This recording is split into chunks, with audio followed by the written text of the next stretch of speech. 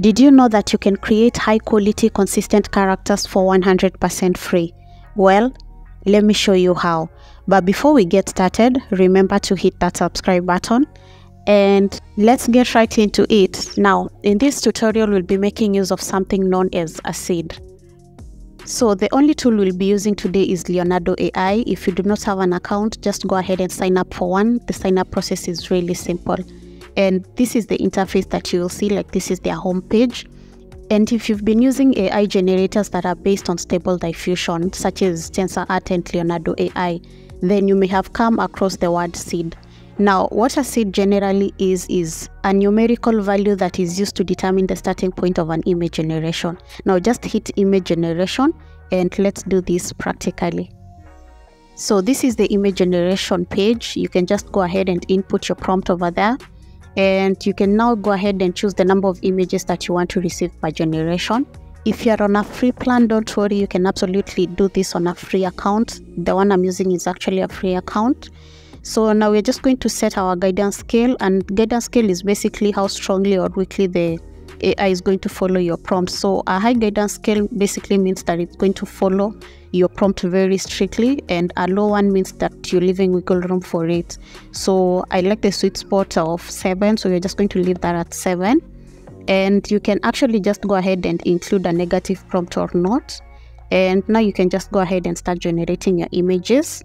So here is our first image set of images, and I particularly do not like this, so I'm just going to change the aspect ratio to something more portrait. And here we have our second set of images, which is way better. I actually like these ones. The quality is actually really good, so we're just going to use this as our base images. So now we'll just go to the top right corner of those images, and there are those 3 dots. You're going to click there. You're going to click copy seed. So the next thing you do is just scroll all the way to the bottom on the left side panel, and you're going to go to advanced settings, and then you're going to check the use fixed seed. And now you're going to paste the seed that we've copied to this box, just like this. Yeah, so once that's done, now that basically means that every image that you're going to generate is going to be based on these 4 images. So we are going to leave our initial prompt as it is, but now we are going to be adding on to the prompt what we want our character to be doing. For instance, now we're going to be saying that we want a character that is looking happy. So let's generate that and see what we get.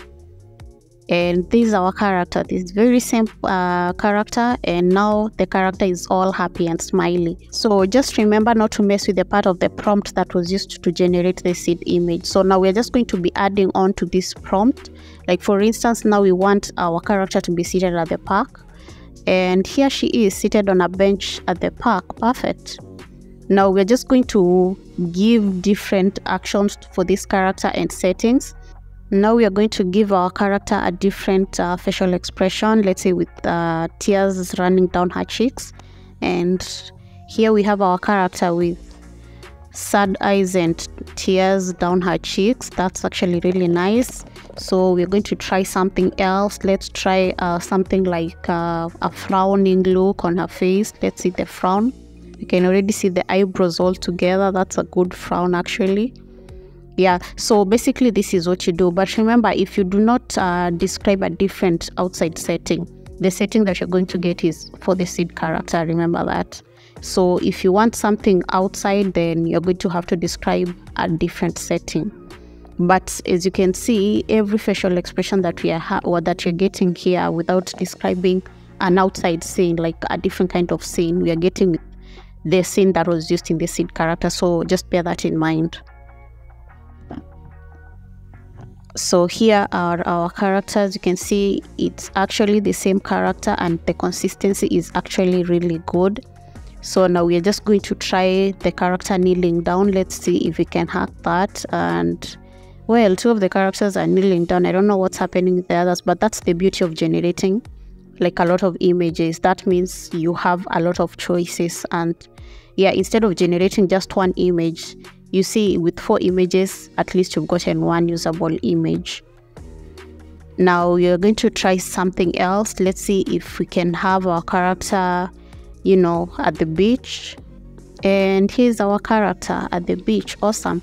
So like I said, if you want a different scene from the scene that is in the seed character, make sure you ask for a different scene in your description. Now, if you want to see all the images that you've been generating, all you have to do is just go back to the home page and hit personal feed. And in the personal feed, you'll be able to find all the images that you've been generating. Now, let's see if we can replicate these results with a different character. So now we are just going to describe now a different character, and you're just going to start generating with this character. So let's just see our first results and see if we like what we get. And I think this is actually quite satisfactory. The AI has actually given exactly what we asked for in the prompt. Now we are just going to do the same thing. Hit on those 3 dots on the right hand side of the images that we've generated and hit copy seed. Then you're going to go all the way to the bottom on the left hand side panel, and you're going to hit advanced settings, show advanced settings, and you're going to check the use fixed seed. And there we can now paste our seed that we have copied. And in the same way, now we can go back to our prompt that we had. And now what we do is just add on to this prompt. Now we are going to ask our character to be seated on a bench in the park. Let's see if we can hack that. Now here we have our images, very nice images, same character, no debate about that. Let's try something else. Let's try our character kneeling and see if we can actually get that. As you can see, just one of them has turned out to be kneeling. Again, that's the beauty of generating a bunch of images at once. Let's try something else. We're going to try our character laughing. Let's see if we can hack that. And there you have it, same character, laughing hard. Like I said before, if you do not describe a different scene, then you're going to get the background that was used in the seed character. So just bear that in mind. And here's our character looking all sad and frowny. Let's see if we can have our character maybe cry. Let's see if we can have our character cry. And here we do have some tears. You can see some tears over here. That's actually really nice. So this is actually really easy, guys. It's actually the easiest way to get your character to be consistent. Here you have a character at the beach also. So all you need to do is actually just generate a bunch of images that you actually like, and once you get a set that you like, just copy that seed and now base all your other generations on that seed. That is how you get a consistent character. No hassle, like it's really, really, really simple. So here's our character, you know, looking at the sunset or watching the sunset. I'm not sure which is the right phrase. And here's our character, you know, looking at the stars. That's nice. Now, I think at this point, like, you actually now get exactly what's going on. Like, it's really, really, really this simple, guys. I really hope you learned something new. In case you have any questions, make sure to just leave them in the comment section. I'll be sure to get back to you. And thanks for watching. Remember to like, share, and subscribe. And see you in the next one. Bye-bye.